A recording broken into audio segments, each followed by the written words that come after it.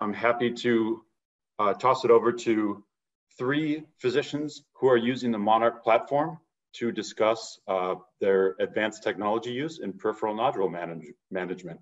Dr. Manley? I just want to start by talking about what robotics means to me and a lot of us in space who use it regularly. It's not just about reaching the target, it's about having that stability, control, and vision, and ability to work within the space. A lot of times we're asked about diagnostic yield or navigation success, and those are important questions, but what's more important is that we're able to interface with the tissue we're working on. We're able to see what we're doing, we're able to repeat with good reproducibility and fidelity the movements we're doing, the biopsies we're doing, so that we have good outcomes, good safety profile, and we're able to introduce new technologies that work with the platform. So for those of you who are not familiar with the way the robot works, there's an external sheath, which is a lighter blue, and then there's the internal camera. Each one moves independently. That allows us to customize the shape of the robot, customize our drive, and provide good support of the camera, and that ability to get into those difficult to reach apical segments, and provide really good stability when we're in the lower lobes, which have more respiratory variation. So the question is always, what am I driving? And basically, these robotic bronchoscopes are sort of bespoke, custom-made devices where you've got 4 pull wires in the outer sheath and 4 pull wires in the camera. And by providing tension to each of those pull wires in combination, you can manipulate the robot into different shapes.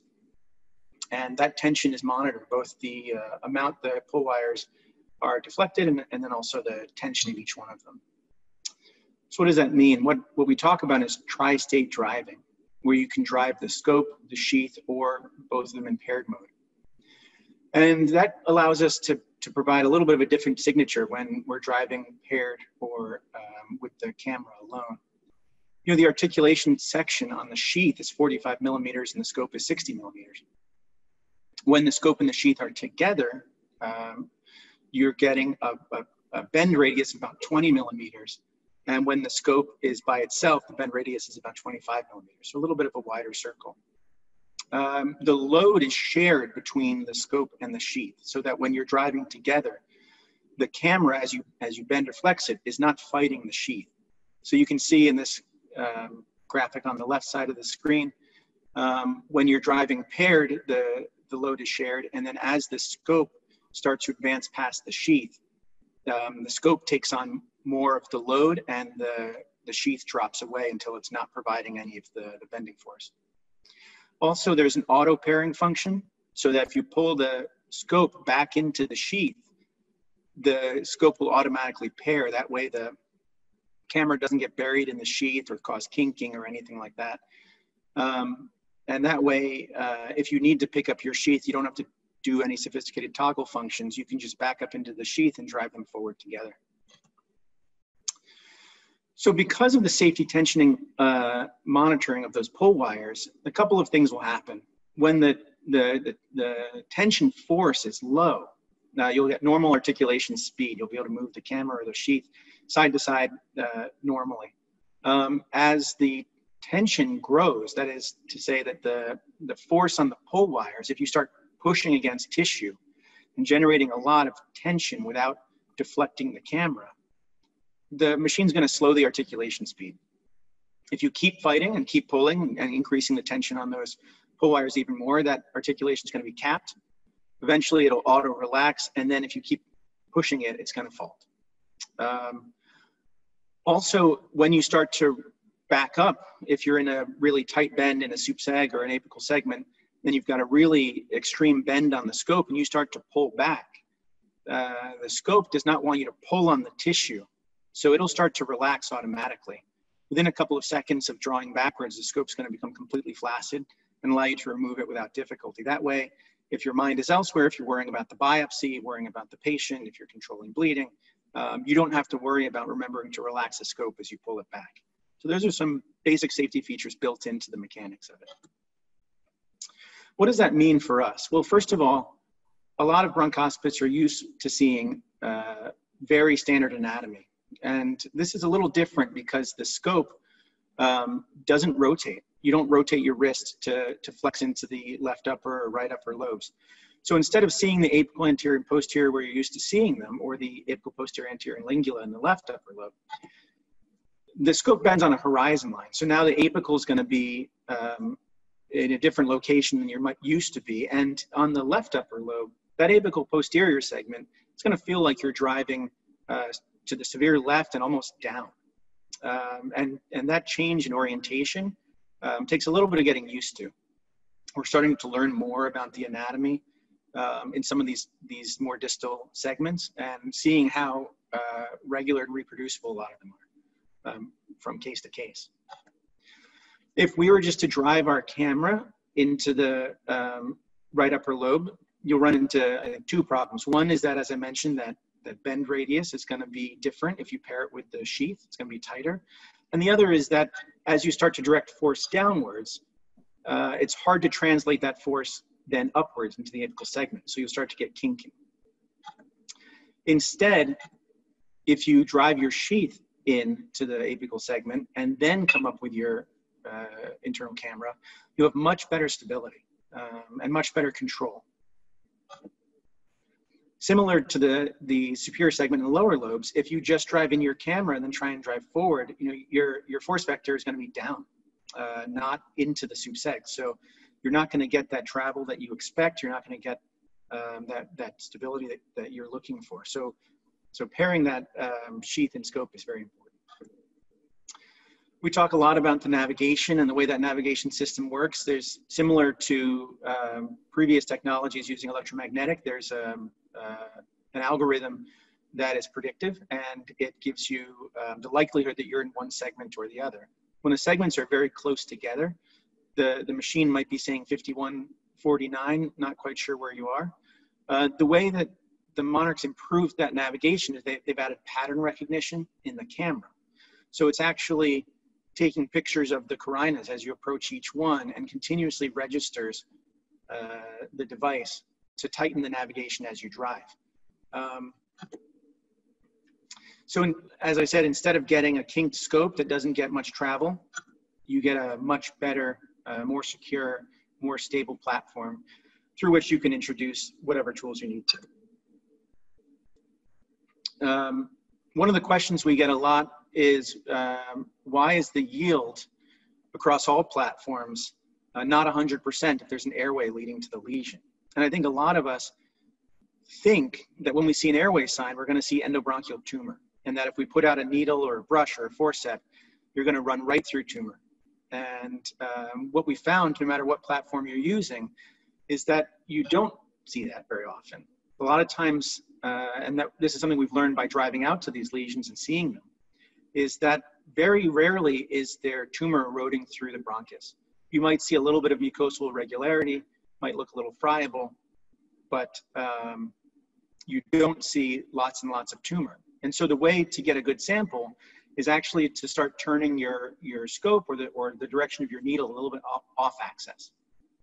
And the way you're able to do that is by getting proximity to the lesion. So we talk about what counts as sort of navigational success. And as you can see, when you're further out from the lesion, your sort of angle of articulation where you pass from one side of the lesion to the other is quite narrow. For a 1 centimeter lesion at 25 millimeters from dead center, you've only got a window of about 16 degrees. Whereas if you're all the way up on it, 5 millimeters, you've got 53 degrees. Now, does this mean you should bury the camera right into the lesion every time? No, I don't think it does. And I think that anyone who works with central airway tumors, if you were going to do a Wang needle biopsy of a central airway tumor or do a forceps or start to ablate it, you're not right up on the tumor. You're sitting back 10 or 15 or even 20 millimeters. So you can see your tools, so you have good control, so you don't foul your camera with blood splatter. And so what we've found is that if you can be within 20 millimeters, you've got, at 20 millimeters, you've got an 18-degree window. If you can get to 15 degrees, it really increases to 28. Sorry, if you can get to 15 millimeters, it increases to 28 degrees of articulation. And so you can really improve your target window. I think once you get within 10 or 5 millimeters, you're really so pressed up against the lesion that really makes it difficult to do your biopsies effectively. So I think that sweet spot is somewhere between 10 and 20 or even 25 millimeters. You want to be able to see the needle go through a wall of the lesion. Sometimes you can put out your needle, especially if you're using a flexible needle. It'll just scave up the side. You get a lot of shaved off bronchial cells and mucus and debris. So you want to be able to see a good puncture as you put the needle out. And then you want to be able to see if there's bleeding. You don't want to have your camera so pressed up against that you've got a fouled lens. Now, you can't avoid it all the time if you're trying to do a non-bronchocentric lesion. Sometimes we'll push that camera all the way up against the wall of the airway so that we can get our needle as lateral to the airway as we can if we're shooting for a lesion that's far off the beaten path, as it were. So here's an example of a lesion. So now I'm 21 millimeters away from this nodule, which you would think, you know, I'm at that sort of 18 to 16 degree window. But look at my needle sheath. I can see my needle sheath. I can see the needle going through the wall of the airway. And I've got my target perfectly locked on to my lesion. Looking at this drive, I wanted to show you the registration and the drive to the lesion. And because it's a fairly distal target, I've put it on 3 times speed. So the 3x speed is the drive up to the lesion. You can see I'm using my suction function there, putting my sheath in position. And then as we drive into, this is now apical posterior. As I mentioned, that bend almost feels like you're driving left and downward. And then I'm using my map view, my virtual view, and then switching to my CT overlay, and then driving up into this apical section. Once I get to this branch point, I'm looking again at which airway gives me the best target on the lesion because they're very parallel. And I've decided that it's the more medial of the 2 airways. So now I'm about 20 millimeters away, 19, 17 millimeters away from the center of the lesion. And I'm trying to look with my radial ultrasound. Now this is scanning the airway to see where I've got the best radial picture. And as I move the radial around backwards and forwards, now this is at normal speed again. It's slowed down from the 3x. But you can see by scanning, I'm looking for an eccentric lesion. And while my target is right on the nodule as I've marked it, where I'm going to put my needle out can be a little bit different. And so when I bring my needle sheath out, I put it to the airway mucosa, and then I advance the needle through the airway wall. And so when I show you the fluoro image, you'll see, again, this camera is not buried into this nodule. We're 21 millimeters from the target. But when you're working, that feels like the right distance. And so everybody's a little bit different. It's one of the things I had to learn. You can see the poke hole there in the mucosa. I knew I got through. I can inspect for bleeding. I've got good visualization. This is a little saline that I've been infused there at the end of the case just to make sure nothing's bleeding. And so I maintain good visualization. So the question is, what else can we add to improve the quality of the biopsy, to improve some of our specificity and surety that we are where we feel we need to be? You know, confocal microscopy has been in the space, both in the GI and pulmonary space, for years. It's been used to image alveoli. You can see here, looking at small capillaries in the alveoli using a probe, a bronchoscopic probe. And this is a technology that was very good for diffuse lung disease. You can see looking at fibrosis, organizing pneumonia, healthy alveoli. The question is, was it or is it helpful when you're trying to do biopsies? And so it's been used successfully in central lesions by EBUS. And I think that being able to penetrate these lesions under direct visualization and provide some stability with the EBUS scope gives you reasonable image. The question is, when you're doing peripheral biopsies, is there a way that you can have the needle go into the nodule and be able to scan through? You know, you're scanning at only about 150 microns, so you don't want a lot of drift or motion artifact. And so looking at these previous studies in central lesions, the imaging fidelity is pretty good when compared to rapid on-site. The question is, can you use it in a very stable bronchoscopic platform? I know it's been tried in the past in some other peripheral bronchoscopic technology. And I think one of the major complaints I've heard from people is that they weren't able to ensure the stability that you could image without a lot of drift or motion artifact. And so we're doing a prospective pilot study looking at safety and feasibility. And we're going to be looking at diagnostic yield of the technology and inter-observer agreement. This is something we're doing in partnership with our colleagues at in Amsterdam. They've published pretty widely on the technology and a good experience with the imaging. I'll show you a quick video of what it means to be doing the drive and the cell-physio imaging, needle-based confocal imaging at the same time. So this is a right middle lobe lesion. It was partially cystic, and you can see driving into the right middle lobe and toggling between my screens. You can see that my lesion is sort of down in the lateral segment of the right middle lobe. And then this airway, you can see it's a little bit of an acute angle. So I'm overflexing into it, and then I'll recenter in the middle of the airway. Now that I've intubated that small subsegment, I'm driving closer to the lesion. You can see that it's within 20 millimeters. So again, getting into that window of opportunity where you're at least getting, 20, 25 degrees of freedom moving through. Now at 15 millimeters, I'm up to that 28 degrees of targeting window. So now my target is lined up with the lesion. And I'll show you, I do my first pass, and this is under fluoro. You can see the continuous fluoro imaging. I put my needle out, and then I put the Cellvizio fiber through the needle, and you can see how stable the bronchoscope is. My hands are no longer touching the scope, and they're not touching the confocal fiber. And so this movement through, there's some respiratory variation, but I can move the camera, the imaging fiber, to different places. Now I did a biopsy, rapid on-site was negative, and I actually moved, now I'm a little bit off target. And I put my needle out, and then my imaging fiber again. And again, these cases are not supposed to be exciting. This is as humdrum and as boring as it should be. It's a non-moving robot with a non-moving needle. And when you do your imaging, you start to see some abnormal clumping of cells. Now, we need to do more cases and get more experience in reading these images, but these sort of pleomorphic clumping of cells have been suggestive of malignancy. And when we got our rows, so I pull the confocal fiber out of the needle and do biopsies right where I imaged, and the second pass was tumor cells.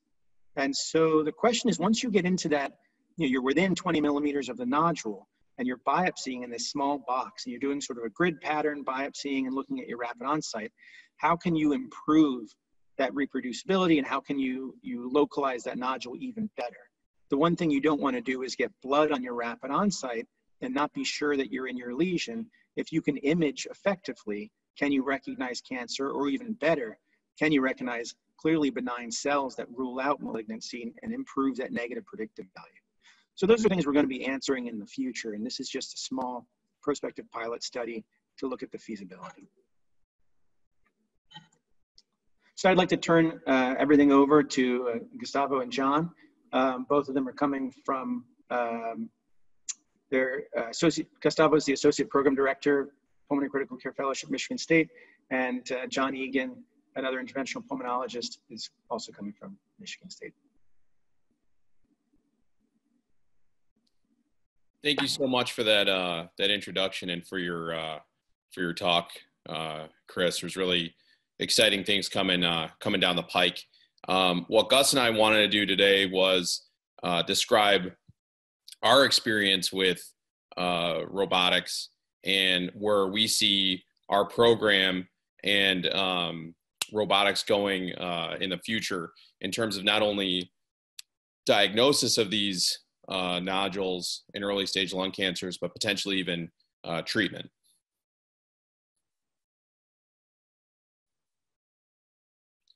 So a little bit about our program. We're Spectrum Health affiliated with Michigan State College of Human Medicine in Grand Rapids, Michigan. This is in West Michigan. It's a highly competitive market. We have 2 other large hospital systems in our region. We have a catchment area of 2 million patients. We have a large referral volume for lung biopsies, and part of that is due in part to our lung cancer screening program, but also high incidence of endemic fungal infections in Michigan that can often be confused with potential malignancies. And so more often than not, our surgeons preferred us to have tissue confirmation of neoplasm prior to empirically removing a suspicious nodule that may even be avid on PET CT. Our program has run with 2 interventional pulmonologists, Gus and myself. We have the full spectrum of interventional pulmonology for West Michigan, including airway therapeutics, advanced pleural procedures. We have a lung transplant center and also a large cancer center with a high referral rates.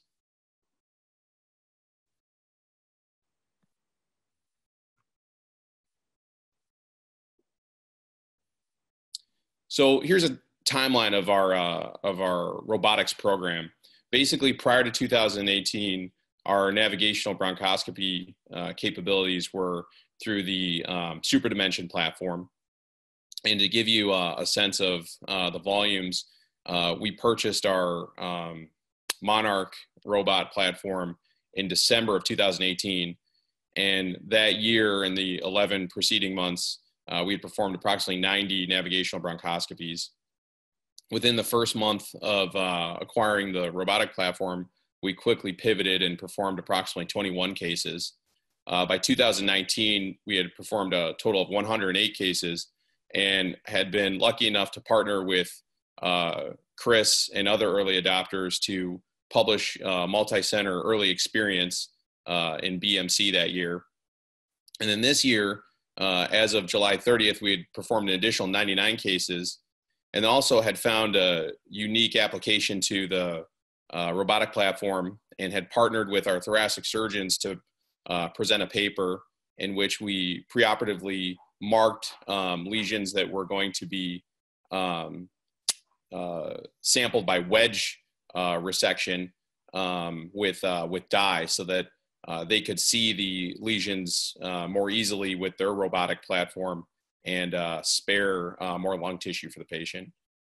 To date, we've performed approximately 228 cases and have performed 18 cases with cone beam CT scan.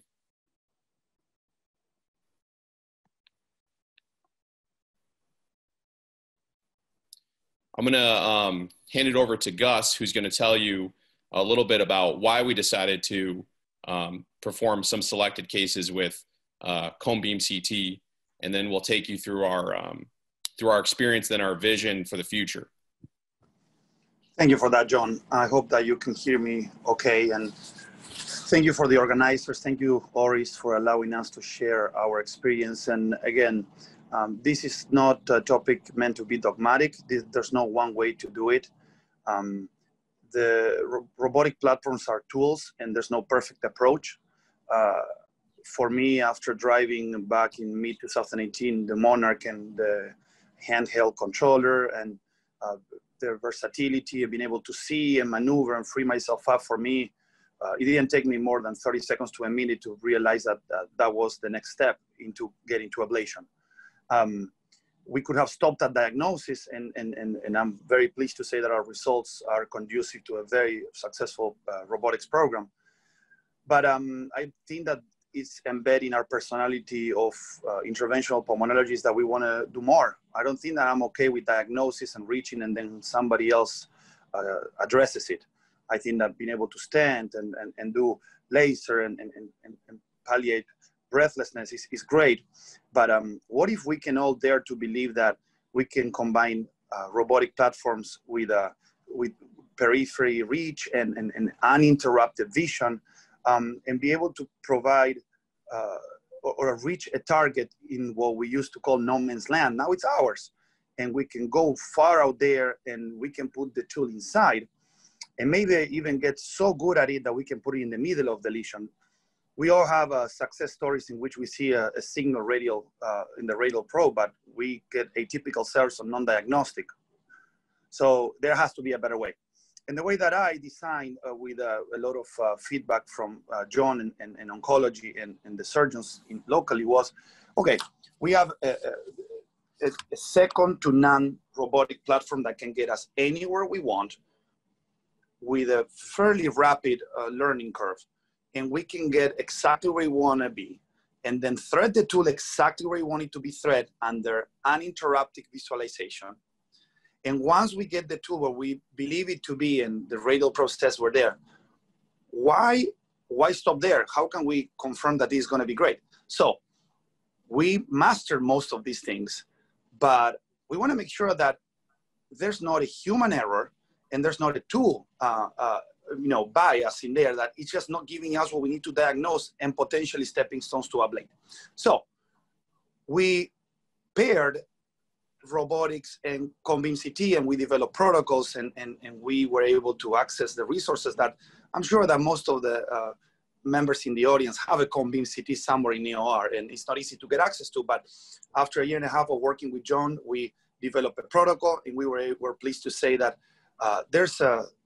it's symbiosis. Whenever you combine CT with robotics, there's nothing we cannot do. Next slide, please.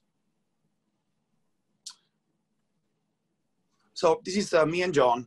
We have the robot set up at an angle. We have the generator over the shoulder of the patient. We have the arm of the cone beam CT. We use a particular brand, but definitely after the first or second case, we developed this stepwise approach that there's no interference, there's no clunkiness, there's no electromagnetic navigation problems just because you have the arm. What we do is we bring the cone beam CT, we make sure that the target is still there. 1 out of 18 cases, the secondary target was smaller, so we didn't have to go after that. So out of 18 targets, 17 were able to be reached 100% and 100% to lesion. That's a paper that is being drafted, and we're finishing the write-up and we'll submit. But at the end of the day, the most important part on this is that once we spin and we can have this arm spin, and the swing goes and shows the target is there, and this isocenter, and the table height is fine, and we can see everything. We get this, the arm out, we bring the robot at an angle, we navigate flawlessly, and then once we have either the radial probe, the needle, or the forceps in the lesion, then we spin a second time to confirm that we have 100% accuracy of tool in lesion. The beauty of this is I don't need a clamp, I don't need a fellow to hold it. The robotic platform frees myself up in order to do whatever I need to do. Next slide, please. John, do you want to take this one since you've been driving quite a bit in the OR with me? Yeah, so this is an example of a right upper lobe lesion. And similar to Chris's video, you can see it's coming down the left main stem. Currently, we're driving with the sheath in order to maximize our stability and our reach.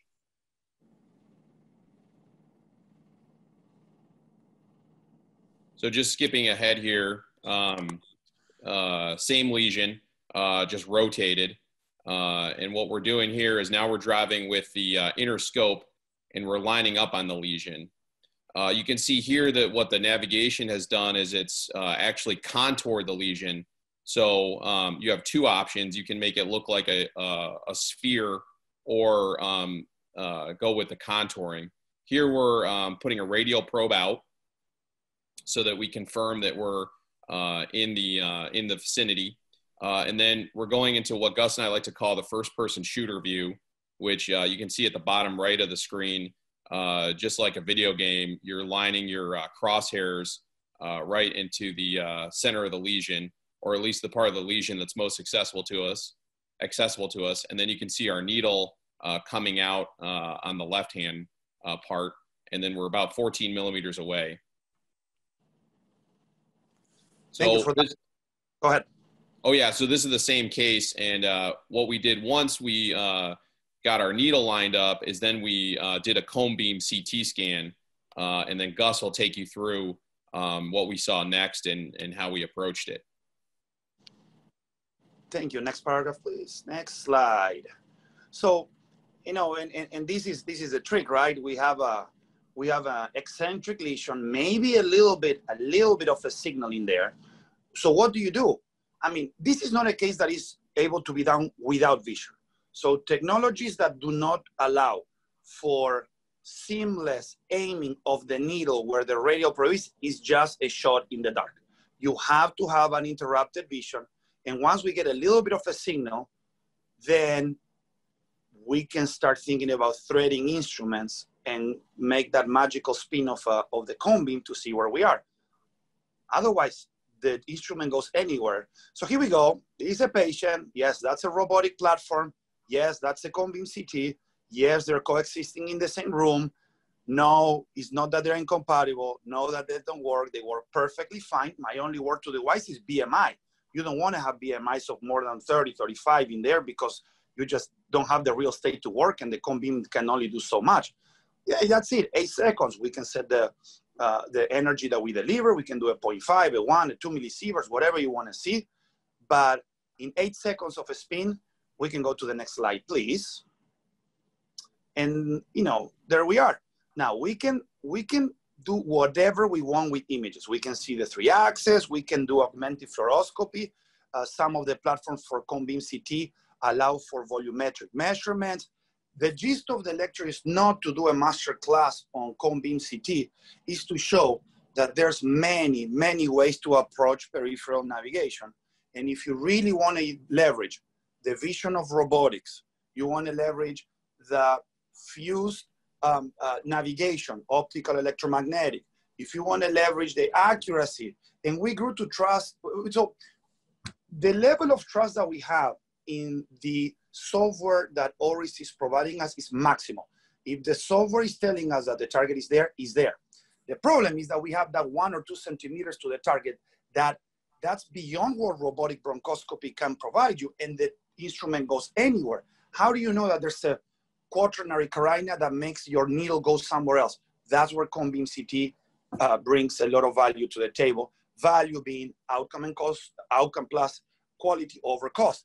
This improves our quality of the work, very likely improve outcome. We have trials coming up, prospective, and I will publish my retrospective series with John. And the cost, it's second to none, because once we get better with this, we can provide our patients with a third possibility for treatment that is non-surgical or chemoradiation. And at the same time, we prevent second, third, or fourth procedures from being done. So next slide, please.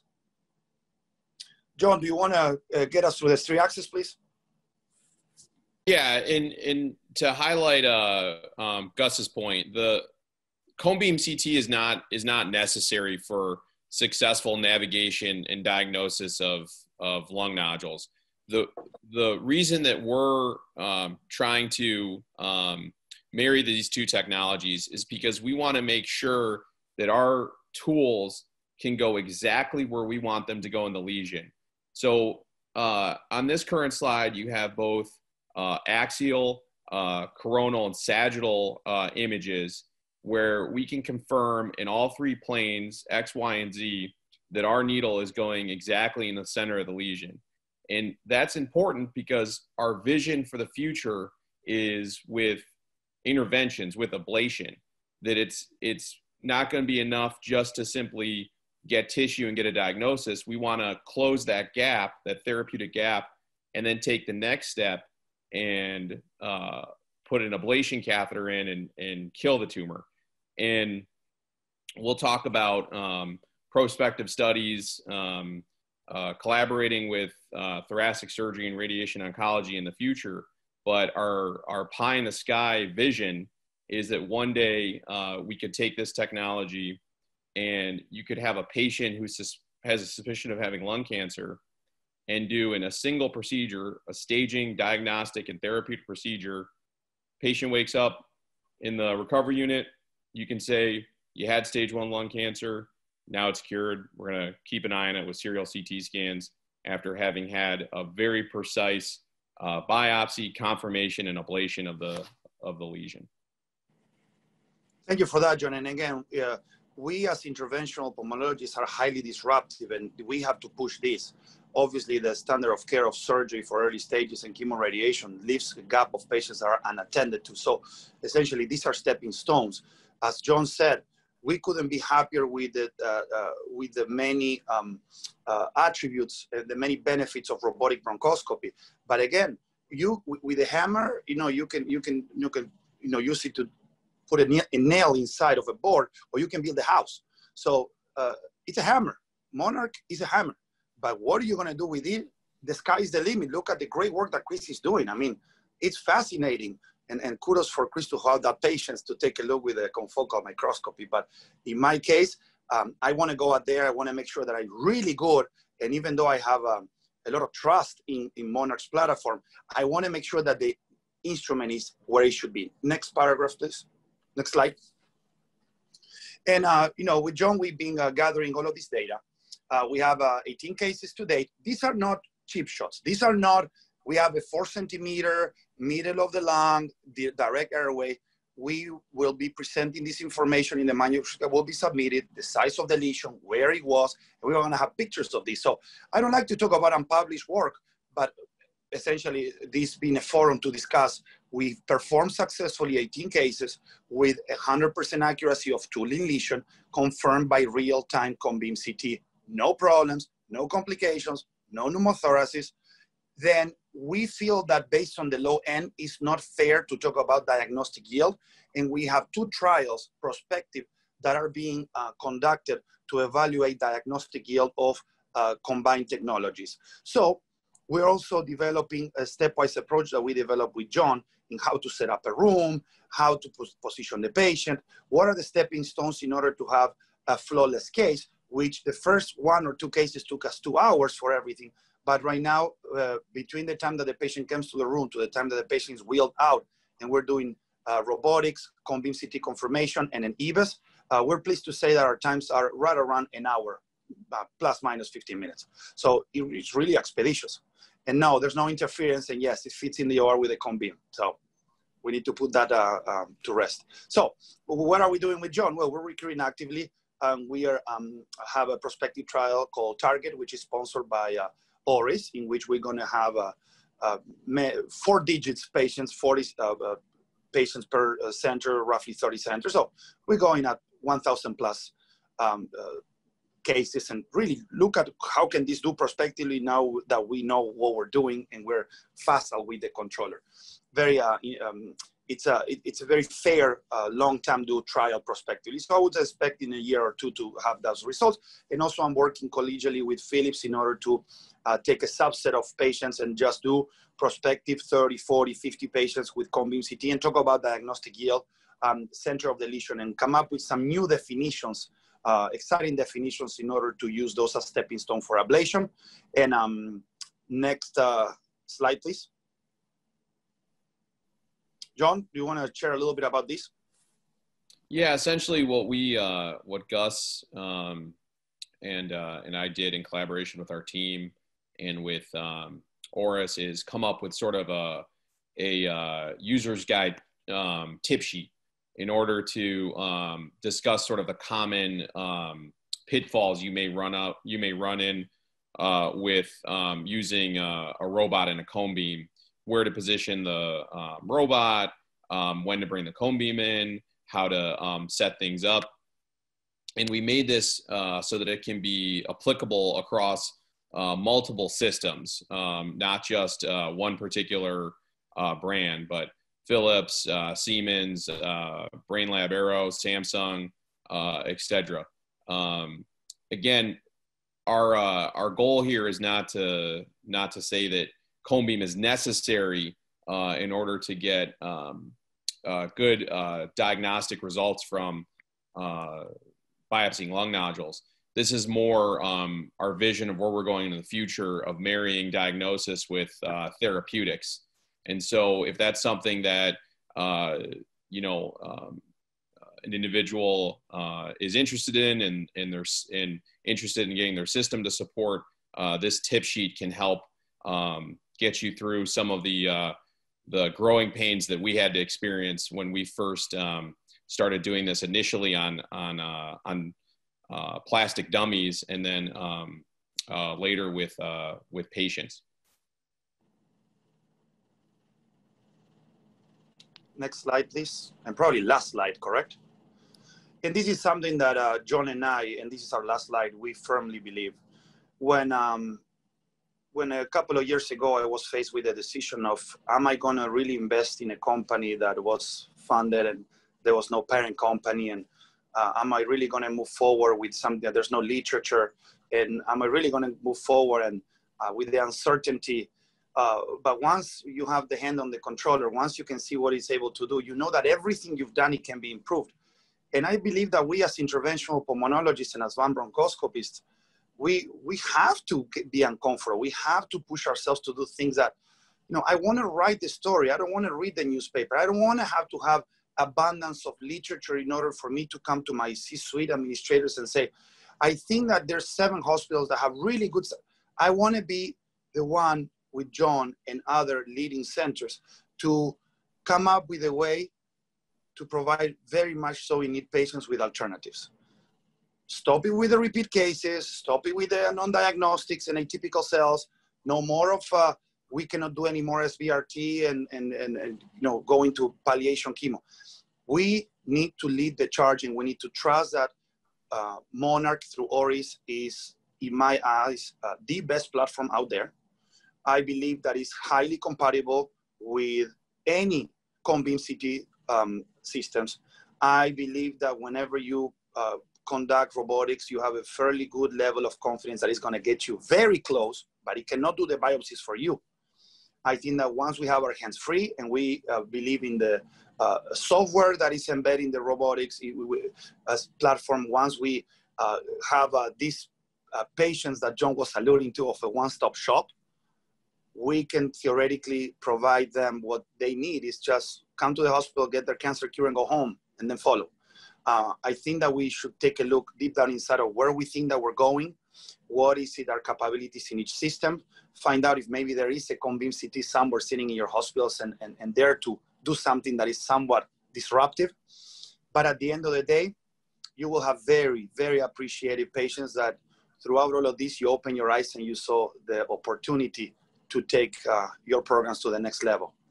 I really appreciate the time that we were provided. I know that I speak for Chris and John that we're very appreciative about all the work and time that has been put, engineering and R&D from the company. We would like to continue engaging with the community in order to share our experiences. Definitely, we would love to entertain any questions. This is not a perfect approach, but it's one that can be perfected. So anybody with ideas, anybody with suggestions, please reach Chris, reach John, reach me. Keep your eyes open. Great things are about to come.